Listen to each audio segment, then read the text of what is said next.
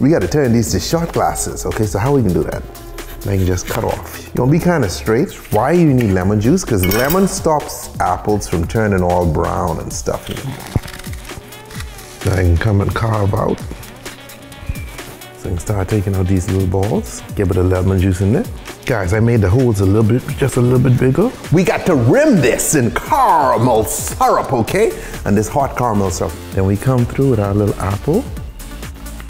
We come behind this with a little sprinkling of cinnamon sugar on our rim, you see? Mix time! Start off with some Crown Royal green apple, okay? Hey Canada! Sour apple pucker.